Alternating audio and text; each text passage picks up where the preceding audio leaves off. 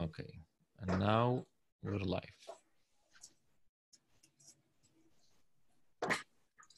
Good morning, everyone. Thank you once again for joining the Washington Kurdish Institute via Zoom at this upcoming panel discussion about the future movement of the Kurdish future movement in Turkey. We're privileged and honored to have our distinguished speakers with us, including the president of the Washington Kurdish Institute, the WKI, Dr. Najmuddin Karim. Without his lifelong dedication to the Kurdish cause and leadership, we would not be here. So we appreciate him being with us. We also have two renowned figures in the think tank world together at the same panel, which makes us very proud to have them both together here with us. And that's one, Dr. Henry Barkey, the senior fellow at the Council on Foreign Relations, the CFR. He focuses on the strategic future of the Kurds in the Middle East. He also has worked at the Wilson Center and the Carnegie. He's been following the Kurdish issue for decades. He also was a US government official in the Department of State in the 90s. We're thanking you, Doctor, for joining us. The other figure is Dr. David Pollack, the senior fellow at the Washington Institute for Near East Policy, WINEP. He's also the founder and the director of Project Fikra, a great platform that contributes on the political, security, economic issues, especially in the Middle East. I highly encourage you to visit washingtoninstitute.com/Fikra Forum. He also has devoted his life in the observing the political events, especially in Middle East and Kurdistan. He knows the Kurdish leaderships and the parties and the Kurdish internal affairs. We welcome you, sir, and thank you for accepting this invitation. Finally, we have with us Giran Ozcan, the representative of the People's Democratic Party, HDP, to United States. He's a rising star with the HDP, within the HDP. Prior to joining the HDP office in October of 2017, he worked in the UK as a civilian activist. He has great knowledge of public relations and media. And despite a lot of attacks from the pro-Turkish government on the social media, he continues to focus on his job, and we welcome him at this panel with us. We will, after opening remarks by our guests, we will take Q&A. And we ask you to be brief about your questions, please, so we can take as many as we can. Without further ado, Dr. Najmuddin, please start the session. Thank you, Yusuf, and thank you for organizing this seminar. And it's great to be with good friends on the panel. And I look forward to hearing from all of you. I probably should stop here and just let you talk, because everybody's so much experienced about what's going on in Turkey, but I'll make my remarks brief. I'm sure in the last few days you have been following the news of Turkish attacks in Iraqi Kurdistan, in different places actually, in Khwakurk, in Makhmur, in Shingar, in a lot of those places. As you know, Makhmur is a refugee camp. More than 10,000 people live there. Women, children, elderly people, and yet Turkey repeatedly attacks that place based on the fact that, on the non-fact actually, that these are harboring terrorists and trading terrorists. And if we look at this, this is not the first time that Turkey is doing this. They have done it many times before, and they claim that they will crush the Kurdish resistance and get rid of so-called terrorists. Now I think these terrorists are coordinating with Antifa in the United States. You heard all that joke from Erdogan, and I'm hoping that our president takes it as a joke, not as he did in 2019 when he got the phone call and allowed the Turkish incursion into northern Syria. What we see in Turkey now is really a hegemony in multiple fronts, in the Aegean, in Libya, in Iraqi Kurdistan. Of course, they are still occupying Cyprus since 1974. And that's what they will do wherever they go, whether it's Libya or Kurdistan or any other place.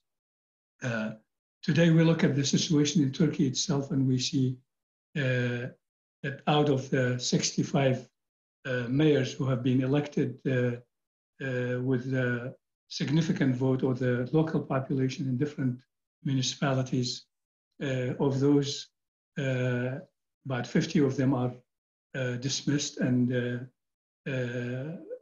other people have been appointed by Erdogan for those.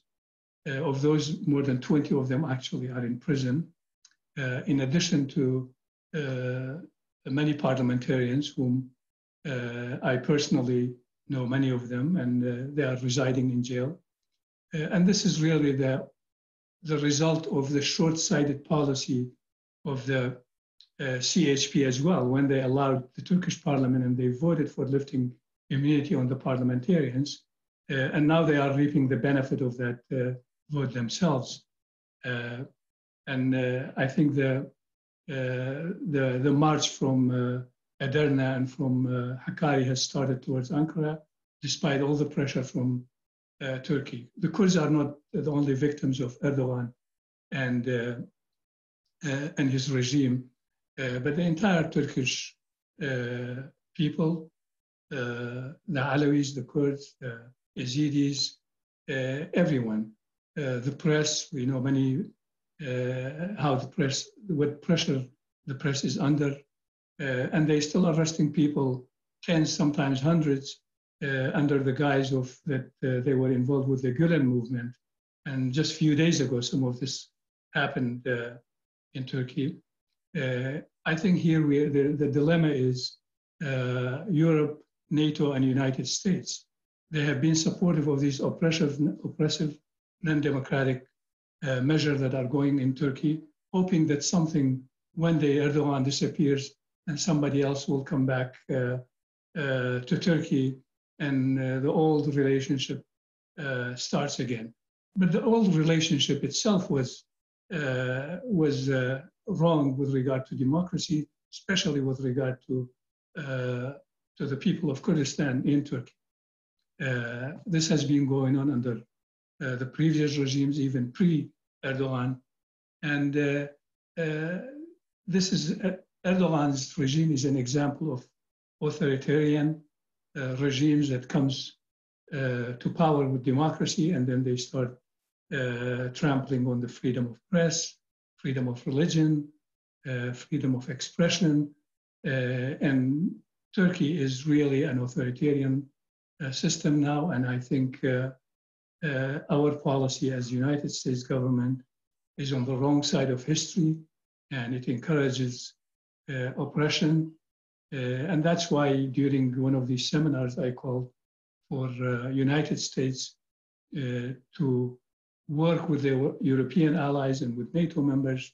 And the first step in that will be, in my opinion, is to lifting this terrorist label on PKK.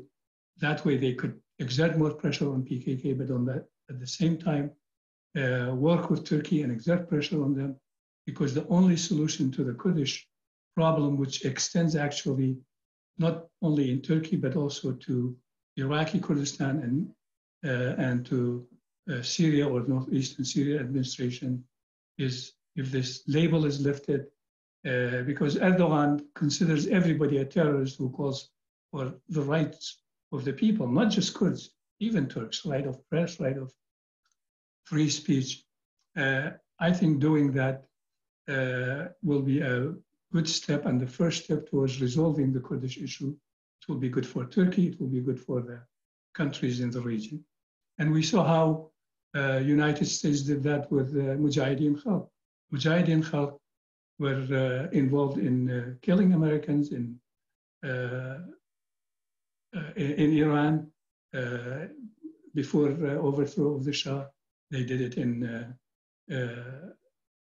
Kuwait, whereas the PKK has never attacked any American individual or American force or American base anywhere throughout their history.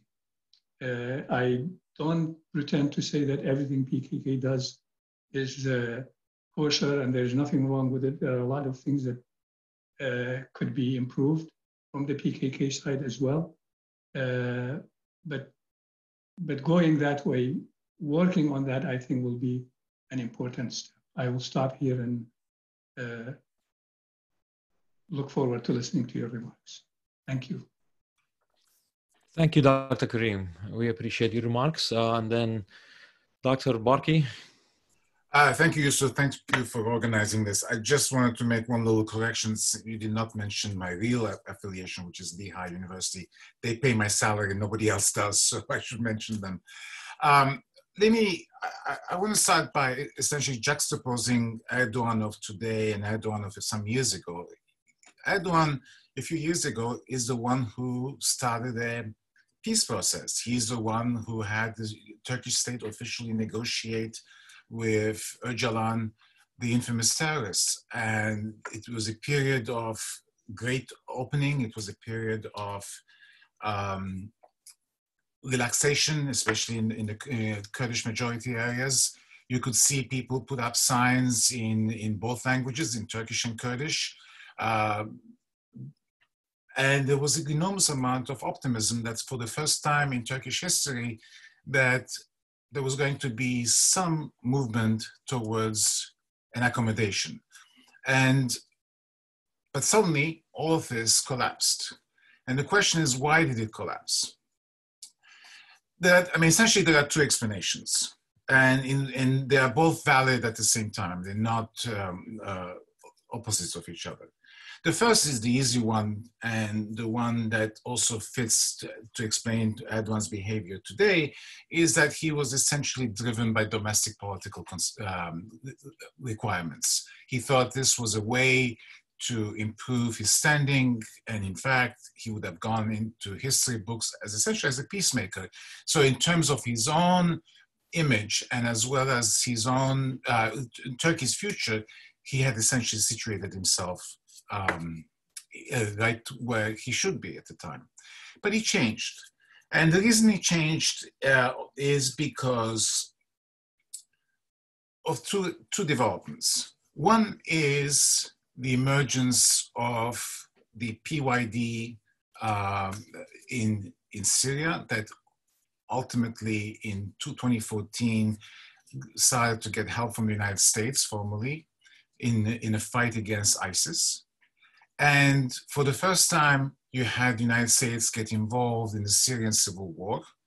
Not only that, it was getting involved with the Syrian Kurds. And if you look at it from a historical perspective and a Turkish perspective, it goes back essentially to the creation of the KRG. Again, if the KRG is in existence today, the Kurdistan Regional Government in Iraq, it is because the United States intervened, sometimes late, but nonetheless it intervened and essentially was a midwife to the creation of a federal Iraqi state where the KRG has a special status.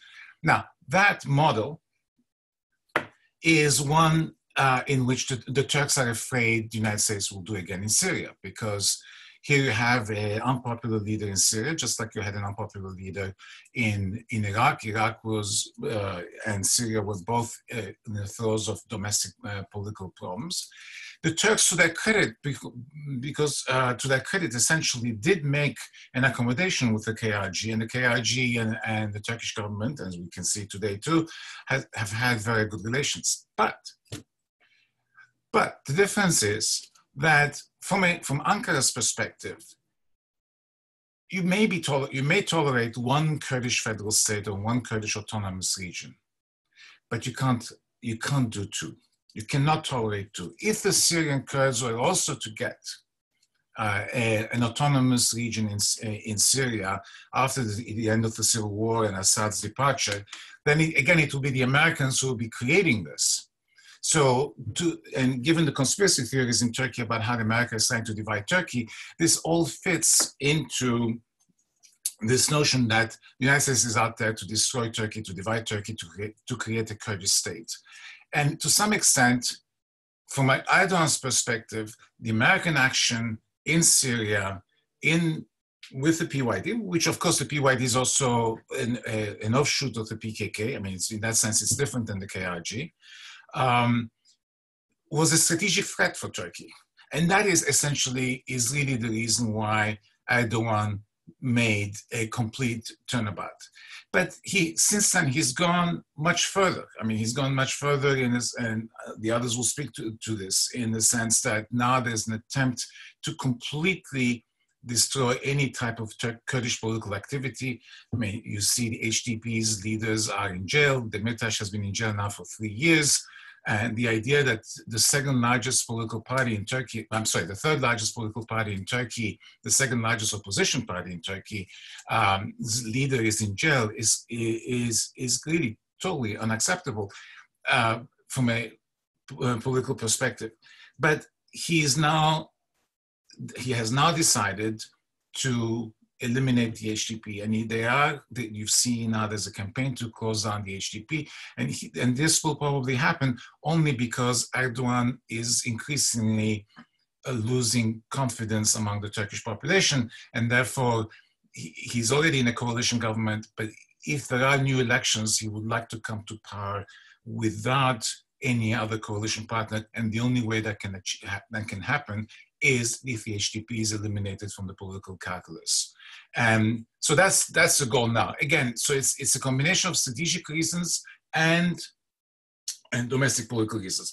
The last point I'm going to make is politics is not linear.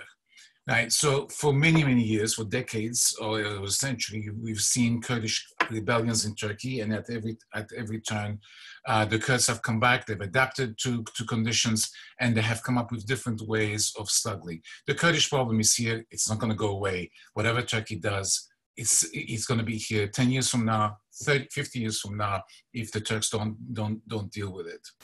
And I'll stop here. Thank you. Thank you, Dr. Baki. I'm sure there will be questions about that. I would like for you, Dr. Pollack, if you could please start. Yes, thanks very much to all of you, to the Washington Kurdish Institute, to our participants, and to my fellow panelists, whom I hold in great esteem. And following Henri Barki's lead, I also want to thank the people who pay my salary, the Washington Institute for Near East Policy, who enable me to continue to do research, to travel several times a year to Kurdistan and to Turkey and to other parts of the region in order to pursue this work. Although, of course, because of the coronavirus, I haven't been able to do that since March, but okay, I'm waiting for the next opportunity. So let me just make a few very brief comments, because I would like to leave as much time as possible for your questions and discussion. And I very much appreciate the remarks by Professor Barki about how Erdogan was once, and it's only 5 years ago, the champion actually of reconciliation with the Kurds, both inside Turkey and inside Syria. Not to mention, of course, the long-standing good relations between Erdogan's government and the KRG, the Kurdistan Regional Government, across the border in Iraq. And I think that raises the question, or should raise the question in my mind and in all of our minds. Well, if he changed once in what I would call a negative direction, of course, toward the Kurds, both in Syria, inside Turkey, and to some extent even in Iraq, if he changed once in a negative direction, is it possible that Erdogan could change again, in this time perhaps going back into a more positive direction on all of these issues? And I had an opportunity, to my own amazement, to put that question in person to President, at the time, Prime Minister Erdogan himself in October of 2017. And I would like to just relate, for what it's worth, what he told me. It was, to me, rather shocking at the time, but I think it has held up for the last 2.5 years, and I don't imagine that this is going to change in the future. And this is what he said. I asked him, Mr. Prime Minister, what is your long-term vision for the future of the Kurdish citizens of Turkey. And he gave a very long answer in very calm tones, but with great, I would say, menace behind his calm voice. And he said, as far as the future of Turkish citizens of Kurdish descent, he wouldn't use the word Kurds. As far as the future of Turkish citizens of Kurdish descent, Erdogan told me, quote, the days of dialogue are over, unquote. That was in October of 2017. And then he went on to say, from now on, the leading party for the Turkish citizens of Kurdish descent will be my party, the AKP. Not the HDP, not any other party, not an opposition party, not even an ally of Erdogan and his party, but just his party, my way or the highway, as we say in America. And I believe that he meant every word of what he said, and the record of the last 2.5 years since then suggests that he has, if anything, only hardened his position even further on these questions, and that the prospect that he will change in a more positive direction and resume some form of peace talks with the HDP or even with Abdullah Öcalan, as he once did only 5 years ago, or that he will accept reconciliation with the Syrian Kurds, and especially, of course, with the PYD. The prospect of any of those changes in the future is extremely remote, as close to impossible as anything ever is in politics, I think, for Erdogan. And I see this as, unfortunately, a kind of a vicious circle in which his declining popularity among the Turkish population in general only makes him dig in even harder against what he sees as his enemies at home and abroad, and makes him even more desperate to hang on to the support of the ultra-nationalist MHP party that, if anything, is even more anti-Kurdish than the AKP and Erdogan personally. And to eke out every, as one of my good colleagues at the Washington Institute, Senator Chaptai, said, to eke out every drop, every extra percent of ultra-nationalist Turkish ethnic chauvinist support that he possibly can, inside his country or outside, which unfortunately means a policy that is basically anti-Kurdish.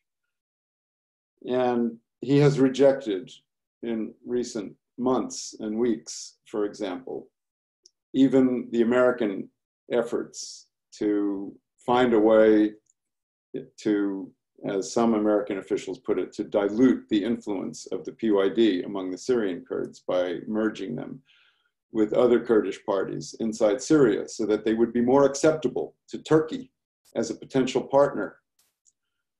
Erdogan and his government have rejected even that.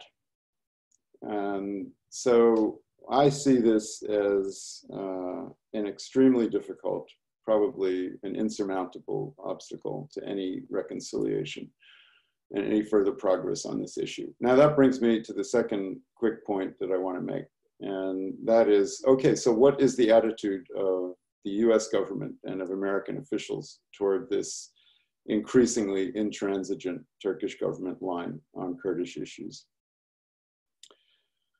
And I would say, based on very recent conversations that I've had with very senior US government officials, I would just say the following. First of all, US government officials believe that Erdogan and his party actually have a significant amount of popular support among the Kurds inside Turkey. That there are many, as US government officials put it, quote unquote, conservative Kurdish voters inside Turkey who are supporters, maybe reluctant supporters, but supporters of the AKP, and who go along with this hardline Turkish government policy toward their own ethnic group. And that a significant segment of other Kurds inside Turkey, if not supporting the AKP and Erdogan, are reluctant to get involved in anti-government policies or parties or protests, and basically want to integrate or assimilate or whatever you want to call it, just lay low, keep a low profile, and stay out of trouble, and avoid raising the Kurdish issue or any other opposition issue to the Turkish government, just, you might say, for their own safety and peace of mind in this very oppressive climate that they face. And it's only about, again, according to informal, but I think important US government estimates, it's only about a third of the Kurds, even inside Turkey, who were actively opposed to the AKP and who can be counted on to support the HDP or other expressions of Kurdish political rights in that country. And the result is that, based on, in part, I think, on that estimate, along, of course, with Turkey's geopolitical importance in the region and beyond the region, in NATO and so on, based on that analysis, I have to say, much as I respect other opinions and Dr. Najmuddin's proposals, I don't see any prospect that the US government will change its position on the PKK or intervene in any active way on the Kurdish question inside Turkey. And that leads me to one final point that I want to make, which is Turkish policy in the region as a whole. Not just toward the Kurds in its borders or across its borders in Syria and Iraq, but more broadly in the region. Turkey is adopting an extremely activist and interventionist foreign policy, including in the military sphere, in a way that we haven't seen since late Ottoman times. And going as far afield across the Mediterranean as Libya and on into the Red Sea and the Horn of Africa and the Gulf and so on. And in some ways, that policy is, I think, leading Turkey into a dead end and a quagmire, as it has in Syria.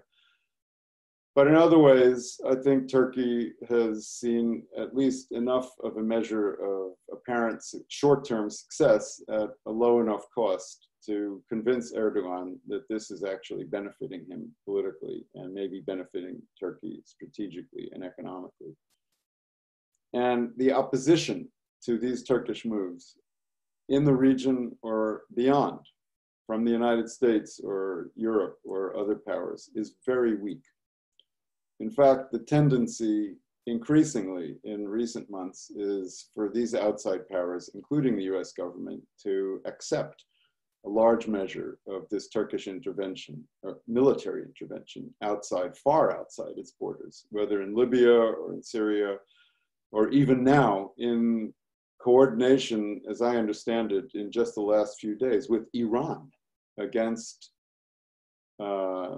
certain parts of Iraqi Kurdistan in the tri-border areas and elsewhere.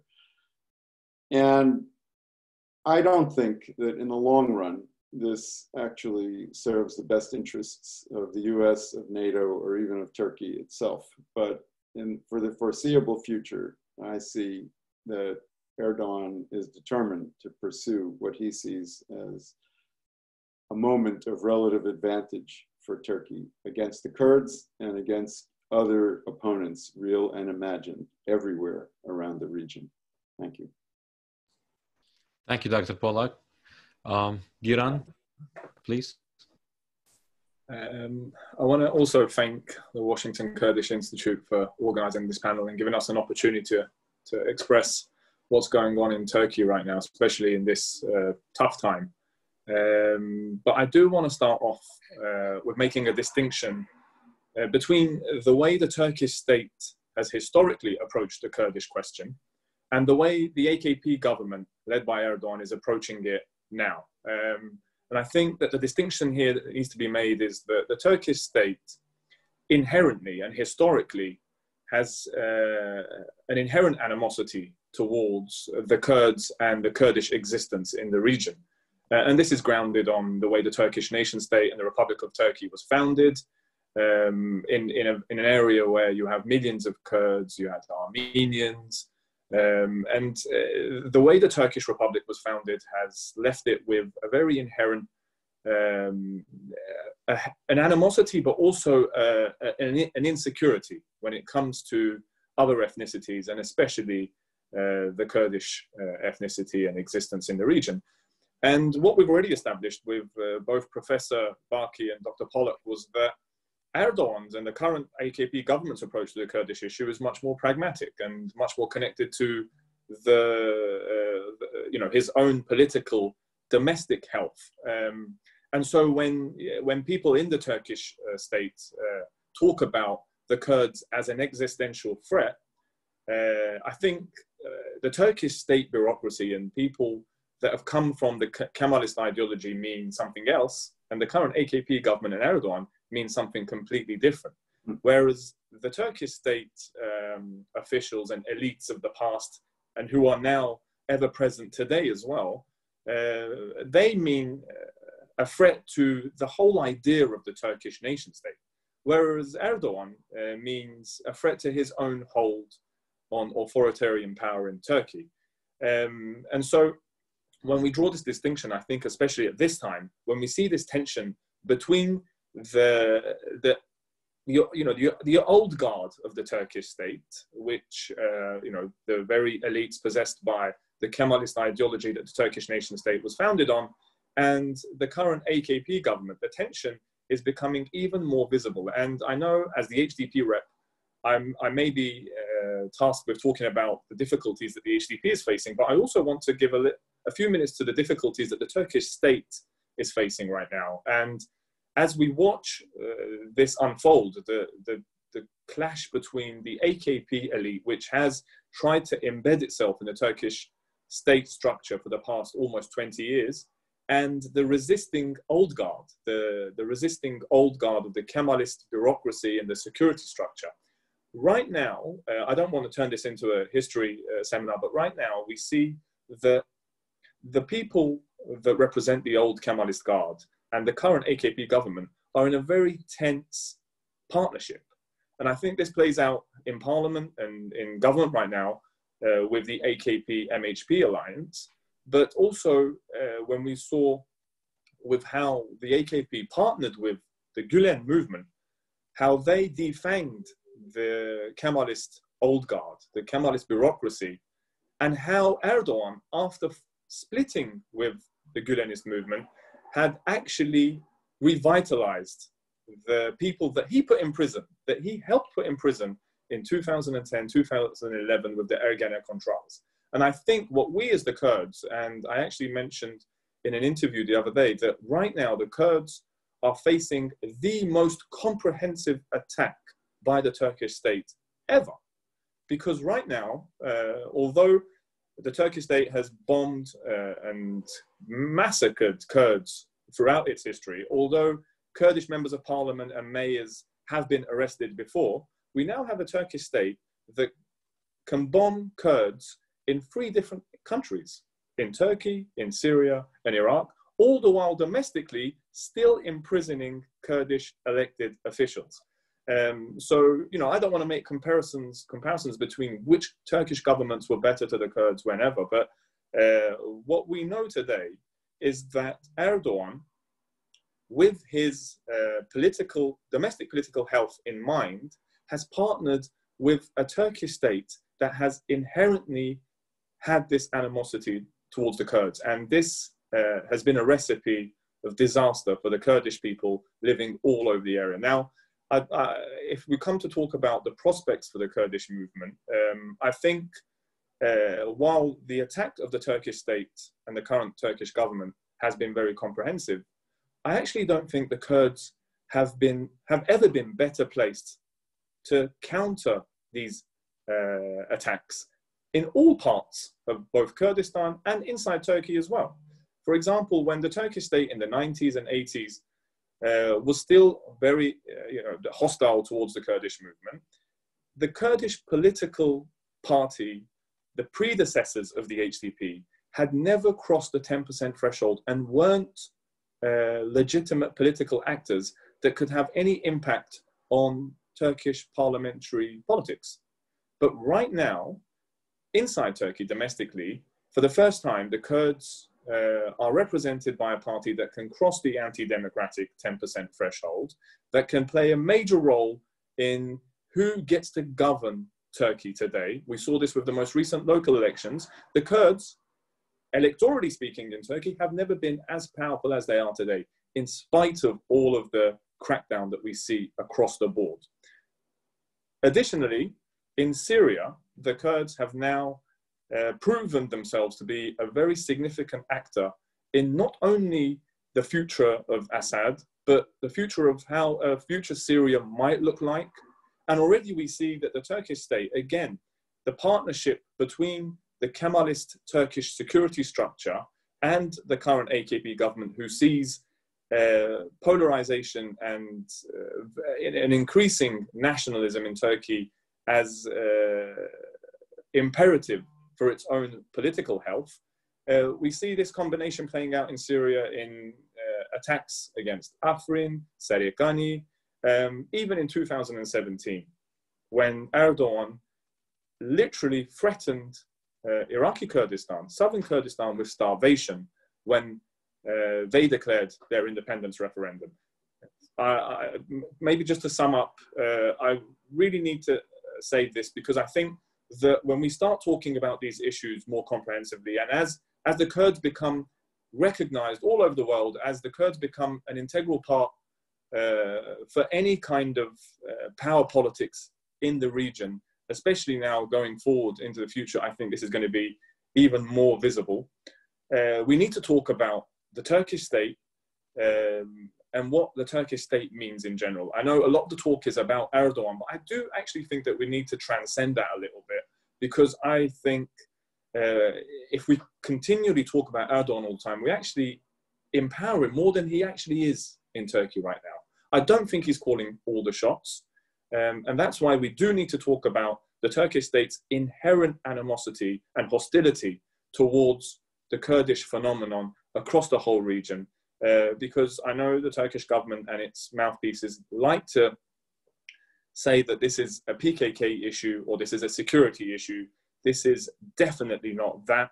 This is a DNA issue for the Turkish state. And I think as we the people that want to talk about the Kurdish issue in the region, people that want to see what kind of a Middle East can actually be structured going forward, I think we do definitely need to talk about the Turkish state as an organism that can and should change. Because we as the HDP do not define ourselves as a Kurdish nationalist party. We are a party that believe in the shared and joint future of all the peoples of Turkey on a dignified basis for every single ethnicity living in Turkey. And that's why I think right now we're seen as even more of a threat than what we were before. I know a lot of Kurdish nationalists in the region like to say that the HDP, the way it articulates Kurdish freedom, a lot of Kurdish nationalists criticize the HDP for not looking after the Kurdish demand. But I think for us Kurds, especially inside Turkey, we need to be sensitive of all the peoples of our country, because our destinies are definitely tied together. And as we see, as I said earlier, the current AKP government and the Turkish state bureaucracy have partnered in their hostility towards the Kurds, one for conjunctural, pragmatic reasons, the other, unfortunately, for more historical reasons. And this partnership, in every which way possible, needs to be overcome. And I think this was the underlying reason in why we supported Ekrem İmamoğlu, for example, in places like Istanbul, because they came out with at least a different articulation and a different kind of politics. And hopefully, as Dr. Karim said as well, because the CHP is definitely part of the problem too, and hopefully they can actually transform their political identity and be a force for good in solving a lot of the issues we have in Turkey, the Kurdish question being the most important. Thank you, Giran. Thank you very much for that. Dr. Barki, Giran ended up his remarks about the CHP and hoping for better approach toward the Kurds. But the Turkish opposition overall, even the new foreign party like AY and others, they still are not including the HDP within their group of opposition. Imamoglu, that won with the Kurdish votes, also supported the Turkish invasion into the Syrian Kurdish region. Can you talk about the Turkish opposition's approach, and is it time for the HDP to change its core to become more focusing on the Kurdish issue than democratization of Turkey? You mean whether the CHP should change, or overall the opposition of Turkey, or HDP too, changing its course since it's not working in this democratization of Turkey? Let me start with HDP. I mean, HDP's strategy until recently was actually quite successful, and you can argue that even though it is under enormous amount of pressure now, it still is fairly strong and fairly cohesive as a party, and I don't see why they necessarily need to change policy. The problem in Turkey today is that if you are not accepted by the Turkish government, you can't be on television. I mean, there's big on social media. There's a big controversy today about a television debate yesterday about the HDP, where no HDP person was invited, and when somebody said that, the moderator took umbrage and said, "We are an independent channel. We can do whatever we want." But the truth is, it's very, very clear that you cannot express and talk about these issues. So in terms of the political space, there is really not much room. The AKP essentially dominates it, and even CHP doesn't have a chance to express. But CHP is in many ways what Giran talked about. It is a core of the Turkish state. The CHP is created the Turkish state, and in that sense, many of its elements still contain that animosity towards the Kurds that Giran mentioned. Yes, there are elements within the CHP that are more moderate, that would like to open up to HDP, create a joint opposition, but they're all afraid because of this very arch-nationalist wave that Erdogan has unleashed. And in fact, if you look at the other two parties, MHP and the good party, E Party, they all are incredibly anti-Kurdish. So there isn't at the moment much space. What will happen, however, is that I don't think that Erdogan will be successful either in terms of the foreign adventures that David was talking about, or domestically in terms of the pandemic and economic problems. So there will be a shift against Erdogan at some point that it will be sufficient and significant enough that it will force to open up the public space. And at that point, we will see whether or not the CHP will have the courage to come up with a new policy. At the moment, it's hopeless. Thank you, Dr. Barki. A question I can ask both Dr. Karim and Giran. The HDP, as you explained, has the democratization of Turkey first policy. But there's an argument that even in democratic states like Spain and United Kingdoms, the national right of minorities like the Catalans and the Scottish have not been resolved. What makes you think that the Turkish democracy, if it comes ever to exist, would solve the Kurdish issue? Dr. Karim?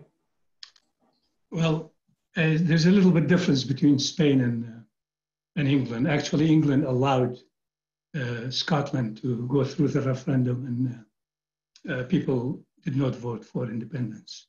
That may come back, actually. There's talk about it being redone again. in Spain, it was similar to really what we had in Kurdistan in 2017. You had the EU. All the EU countries would not accept it. Spain itself, in the constitution, there's something that wouldn't allow it, just like the government of Iraq that stood against the referendum in Kurdistan. And even though the referendum was basically not declaration of independence, it's for the people to vote and then get into dialogue with the Baghdad government to resolve the outstanding issues based on the constitution. And if that had come, then probably the referendum would have been, the independence would have been shelved as long as the constitution was implemented. But unfortunately, the Iraqi government took advantage of the situation, and the Shia militias, and of course, part of Kurdish collaboration with the government led to that. I think the mentality both in Spain and in Iraq has not changed with regard to Kurdish aspirations. The same applies, I think, to Turkey, and I think Goran went into detail about that. I'd just like to make one point about the Erdogan's policy like 5 years ago, how it was in the negotiations. We just have to remember when the Dolmabahce agreement was declared with the Interior Minister of Turkey, and I think it was Sirri Surya, the HDP representative. This was in February. Erdogan in March came out that says this is null and void. This is before there was any movement in, building trenches and other things in Diyarbakir, in some other cities of Turkish Kurdistan. So Erdogan really had never had the intention of resolving the Kurdish issue. And I think that both Henri and David alluded to the fact that it's what's good for Erdogan, it's what's good for Turkey. And that's the bottom line is. He uses people, he uses communities. He did that with the Gulen movement. Goran mentioned how he imprisoned all the military people, the Kemalists, and then he got them out, and now he is using them actually against the Kurds, whether it's in Syria, in Iraq, or in Turkey itself. Thank you, Dr. Karim. Giran? So let me just say this. I don't think that democracy will necessarily or will definitely solve the Kurdish issue. But I do know that, we can't solve, almost definitely that we can't solve the Kurdish issue without democracy. And so that's why, we as the HDP feel the need to invest in trying to democratize Turkey in order to solve the Kurdish issue. Now, there are other political entities and organizations that feel that they need to take up arms to do this, for example, the PKK. But we as a political party see our mission as trying to democratize Turkey as much as possible, in the process solving a lot of the problems that Turkey as a country faces, but also seeing how we can broaden the space for Kurds to be able to articulate their demands through legitimate politics inside Turkey. And I think that, you have to separate different avenues. And that's why I don't think democracy itself will automatically solve the Kurdish issue. But I think the underlying thing for me is that without democracy, it's just much, much more difficult. Thank you.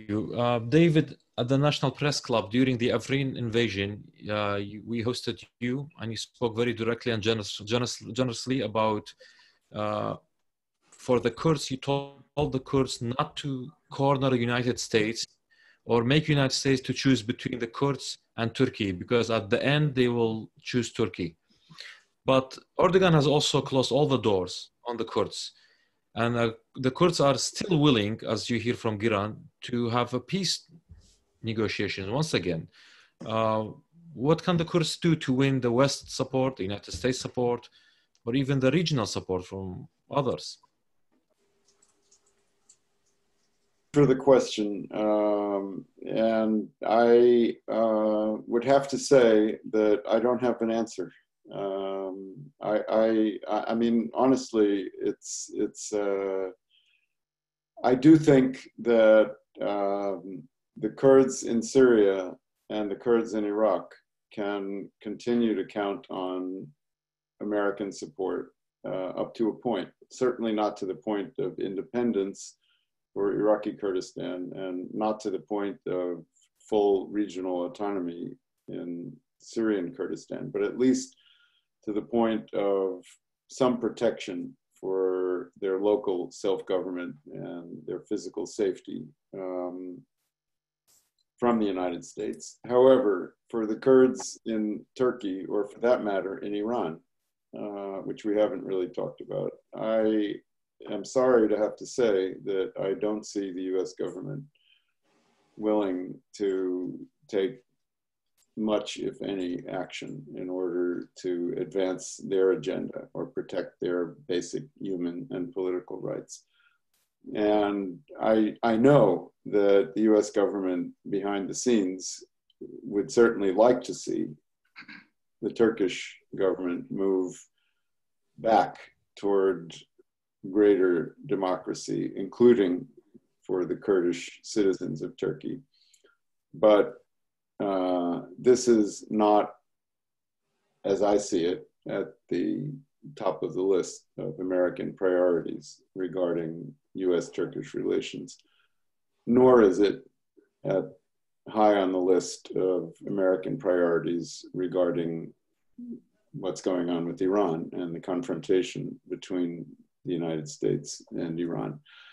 So those are, of course, the two largest populations of Kurds in the region or in the world, in Turkey and in Iran. And I'm sorry to have to say that they are, for the US government, for geopolitical reasons, not because we don't like or sympathize with or appreciate the Kurds. On the contrary, I think as a country and as a people and as a government, we do.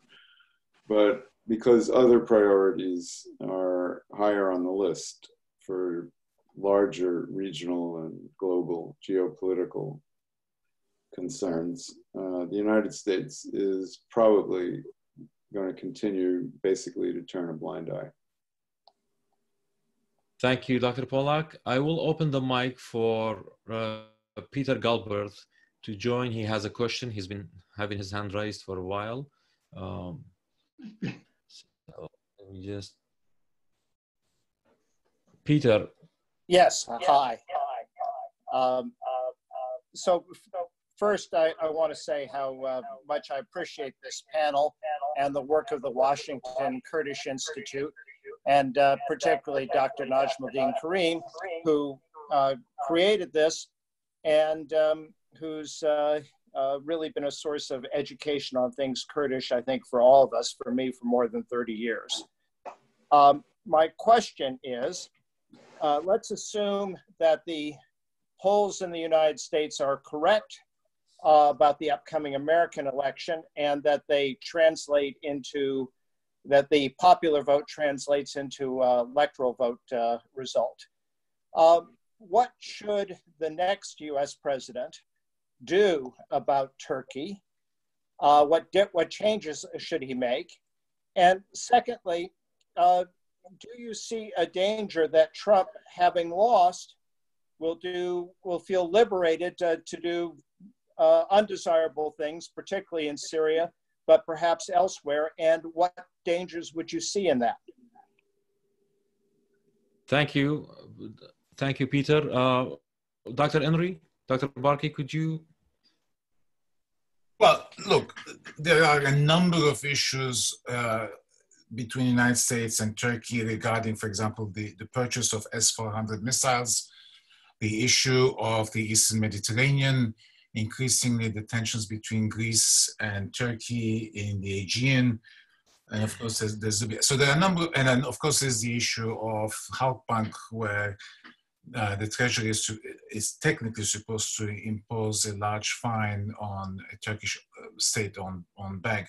So there are a number of issues over which the Turkey and the United States are at odds, but at the moment, Turkey is being protected by President Trump. On the Hill, there's much more animosity towards Turkey. The decision of Trump to allow the Turks to invade Syria was roundly condemned. We saw General Mattis resign over this. So I expect that a Biden administration will be tougher on Turkey and will try to push back on these issues. And to the extent that if their analysis is the same as mine, and that is that Erdogan gets away because nobody at the end of the day has, shall we say, the courage or the willingness to say to him, no, you cannot do this, then it may be that a new administration will be much more forceful. So, but let's face it, I mean, what David said is also very correct. That is to say that in the larger scheme of things, Turkey is a NATO ally, is an important country, and your interests are, America's interests are very much in maintaining a good relationship, and that's what allowed Erdogan in the last few years to take advantage of this. So it will be, I think it will be a mix. But the big question, I would say, the big unknown here is how far will the Turks go in terms of intervening in the Eastern Mediterranean and the Aegean, because that also involves the European Union, and that is a potentially game changer.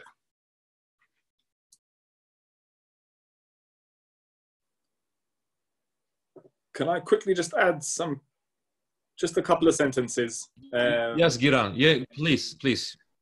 Just about what Dr. Pollock was alluding to earlier as well, and previously said at the National Press Club as well, between choosing between the Kurds and Turkey. I think I define one of my primary roles in DC is to try and convince the US government to actually opt for Turkey, but opt for it properly, to actually choose a Turkey or invest in a Turkey, a more prosperous Turkey, a more democratic Turkey, a Turkey that will actually try and solve its Kurdish issue. And I think that the US needs to, or I try to urge the US to use its diplomatic channels to push this through, because what we've seen, especially in the last few years, a more authoritarian Turkey is a less reliable Turkey for the US. A more anti-democratic Turkey is a Turkey that is willing to buy S-400s from Russia. So I think one of my roles as both a Kurd and the HDP representative in DC has been to try and convince the US government to actually work harder in trying to save its relationship with Turkey, and on what grounds that needs to happen. Thank you. In your closing remarks, I'll give you 1 or 2 minutes. I know we have a hard stop, but I'll steal a few more minutes. Dr. Karim, what could other Kurds do to support the Kurds of Turkey? And if you have anything else to add? Well, first of all, I think one of the biggest problems or obstacles the Kurds are facing is unity among the Kurds. And I think that this unity has been exploited to a great extent by whether it's government of Iraq or Iran, Turkey, they all do, even Syria. So the most important thing is for the Kurds to resolve the differences, work together. It doesn't have to be open to be looked at as a threat to Turkey or towards any government. It could be done quietly, agree on the main things. And regarding each part of Kurdistan's position and its special way of doing things, that's one. Second, I believe the message we have to get to the people, Erdogan is modern-day Mussolini and Saddam Hussein, really. Mussolini came to power through elections. He was even a journalist. And we saw what he did. With regard to, military attack and attack on civilians and everything, it's exactly what Saddam Hussein was doing. It's just a different way. It does have a different name.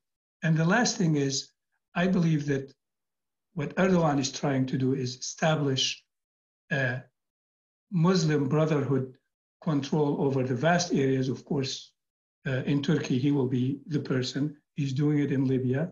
He's doing it in Syria. He's supporting the jihadists who were part of the terrorist organizations, whether it was Al-Qaeda, then became Al-Nusra, or even ISIS. All the terrorist groups that came from Europe, from Central Asia, from North Africa to Syria, they all came through Turkey with their passports stamped. And the ones who wanted to go out and commit terrorist activities in Syria, in Belgium, in Spain, other places, all came out through Turkey and went back to those countries to commit those crimes. Thank you, Dr. Karim. Dr. Pollack, would you add, please? First of all, again, my thanks to you, Yusuf and Najmuddin, and all of you for participating in this event. I found it very interesting and instructive. There are some differences even among us, I think, on the panel, but in general, I agree with the idea that certainly that intra-Kurdish unity would help the Kurds. There's no question about that. To my mind, I still would say that that is unlikely to tip the balance toward a policy of antagonism or pressure on Turkey on this issue. I do agree that a democratic Turkey would be a better ally. A more democratic Turkey would be a better ally for the United States, not just on Kurdish issues, but on a whole range of issues. And I think that it would be terrific if we could think of a way to help make that happen. But I'm having, honestly, a hard time trying to understand what exactly it is that the United States could do to, or would be willing to do in order to make that happen. I think that that is something that the Turkish people, Kurds, and everybody in Turkey need to do for themselves. And the demographics and the polls and the long-term trend of history, I think, is likely someday, not anytime in the next few years, as far as I could tell, but someday I think that will happen. And I think we will see a different kind of Turkish government, and one that is more, not only democratic, but also more open to real reconciliation with the 20% of its population that is Kurdish. And the only question that I would end with is, I'm not so sure that that will be a more pro-American Turkey. And that's a whole nother question, all right, for another seminar. Thank you very much for the opportunity. Thank you, Dr. Pollack. We appreciate it. Dr. Barki, please. Well, I mean, a lot has been said. Sure, a democratic Turkey would be a much better Turkey, just not for the Kurds only, but also for everybody else in Turkey. And look, Turkey's democratic past has been really checkered. I mean, it has really never been a full democracy. It was very much under the military tutelage until recently. The military got defeated by Erdogan, but he has replaced the military tutelage by some other structure that we can spend much time defining it. So it will take time for Turkish democracy to establish itself. I mean, there's been a lot of damage done in a different way by Erdogan to the political subculture, if you want, of Turkey. And as I said earlier, I mean, Erdogan is not going to be there forever. And in fact, when you look at his party, there is nobody who can actually replace him. So there will be a natural tendency, essentially, for some other leaders to emerge, and those two leaders will not necessarily come from the AKP. It remains to be seen, but it's very difficult to make any kind of projections. The only thing we can say for sure is that, as I said earlier, that the Kurdish movement is here to stay. And just to add one more thing to what Giran said, it is in a much better position not only to maintain its position in Turkey, but also internationally. Today, there's a great deal more talk about the Kurds internationally. There's a recognition of the Kurdish movement internationally. Syria, in that sense, has helped. And that is not going to be forgotten that easily. Thank you. And thanks for the Washington Kurdish Institute for organizing this panel. It was really a lot of fun. Thank you, Dr. Barki. I know we promised you we will finish at noon, but we know that you're behind that, but forgive us for that. We'll give 1 or 2 minutes to Giran. Very quickly then, yes, we're talking about the prospects of the Kurdish movement, especially in Turkey. But as I mentioned in my earlier presentation as well, I think more and more we're going to be talking about the prospects of the Turkish state as well. Dr. Pollock mentioned the activist outreach into the region. I think one of the reasons why the Turkish state was not a very activist foreign policy actor in the region before was because the Turkish elite previously knew what kind of a glass house it was actually living in. And so it didn't want to throw a lot of stones before. But right now it is, and I think increasingly in places like Libya, in places like Syria, we're going to be talking about the Turkish state's prospects at the Aegean as well, the Eastern Mediterranean. And I think when we do talk about all of these, then we as the Kurds need to unite, as Dr.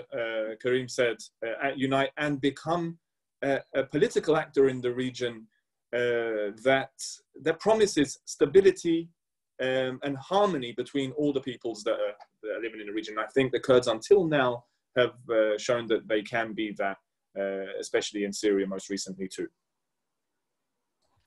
Once again, we thank you, all of you, distinguished speakers and attendees. We're honored to have you, and we hope you'll join us in the future. This has been very useful, and this event will be also on YouTube shortly. Follow us at WDC Kurd on Twitter, and we will see you on the next event. Thank you again, and we will conclude from here. Thank you.